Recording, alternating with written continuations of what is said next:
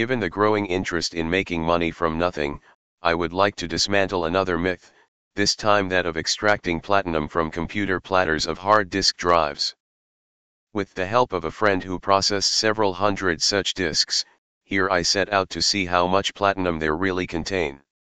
I did not record the process of obtaining the sheets from the image, but it consists only in choosing the disks with aluminum substrate, on which a glossy layer of an alloy formed mainly of platinum and nickel was deposited. These disks were then cut into smaller pieces, a few square centimeters, and hydrochloric acid with a concentration of 32% was added over them. A cheaper option is with the help of a concentrated solution of sodium hydroxide, in both cases dissolving the entire aluminum substrate, leaving at the end and after washing with water, only the sheets shown in the movie. However, check that the disc itself is made of aluminum by scratching the edge with a metal object, because there are also discs whose substrate is made of glass or ceramic, in which case it will not dissolve in the reagents mentioned. In fact, both types of discs can be used, but in the case of ceramic ones you will use a much larger amount of nitric acid, increasing the cost of extraction. To separate the platinum, I first dissolved the sheets in concentrated nitric acid. In this process the nickel in the alloy changed to nickel nitrate and colored the solution to green. To initiate the reaction the solution must be heated to about 70 degrees Celsius, then self-sustaining because it is exothermic. However, the operation must be performed outside or in the niche because a lot of nitrogen dioxide is produced, which is both toxic and corrosive. Also, the sheets must be added in small quantities and with continuous stirring, due to the strong effervescence. Each new amount must be added after the volume of gas produced has decreased significantly in intensity. It is extremely important to wear gloves, because nitrogen dioxide and nitric acid vapors strongly color the skin, and will ensure a tan of at least 2 weeks of the areas they came in contact with.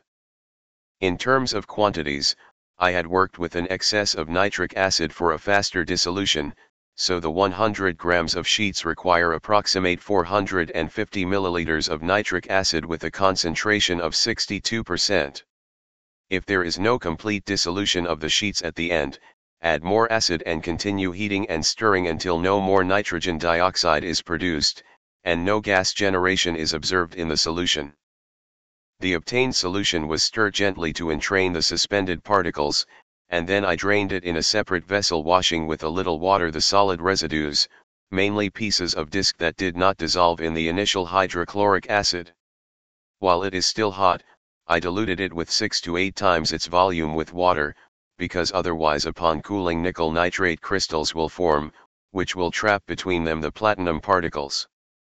At the end, I left the solution to cool and decanted overnight, and then I carefully drained the liquid from above.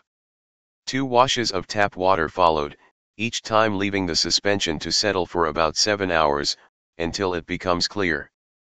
If it decants hard, then heat the suspension to about 80 degrees Celsius, and let it decant while it is still hot. Following this process, I removed any traces of nickel or silver. I did not throw away the nickel nitrate solution, but filtered it and then turned it into nickel carbonate with the help of sodium carbonate, because it can be used in the future in an electrochemical nickel plating bath.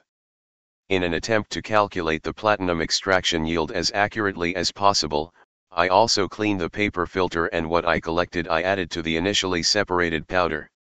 I even kept this filter in the idea that later I will recover everything from it with aqua regia, but in the end I didn't use it for anything.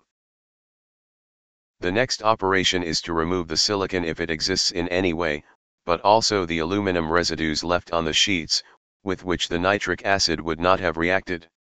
For this, over the obtained powder I added a concentrated solution of sodium hydroxide, and I heated the suspension for a few minutes until it boils.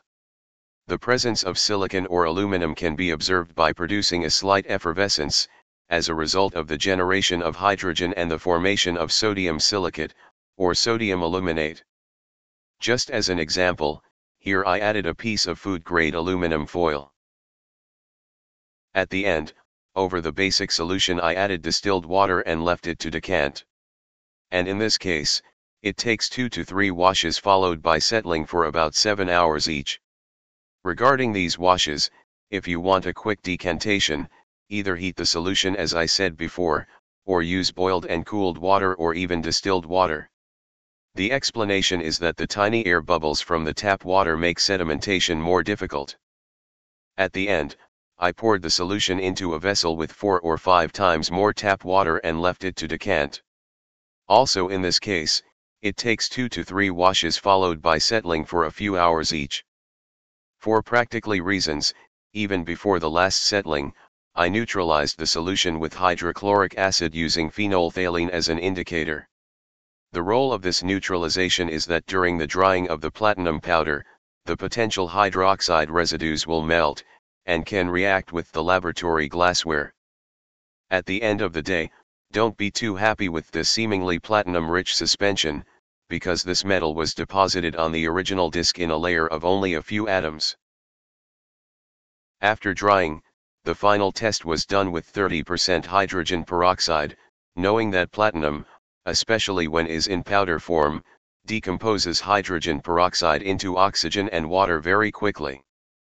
From the 100 grams of sheets, I obtained here 130 milligrams of almost pure platinum, which fits almost perfectly in the range of 80 to 150 milligrams of platinum for every 100 disks processed.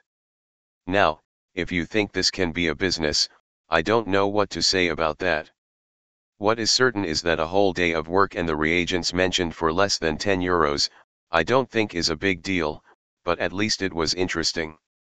If you liked it, I invite you to subscribe and you will receive notifications every time I upload new videos. I also look forward to any comments, suggestions, or questions, and a share is always welcome. Thank you.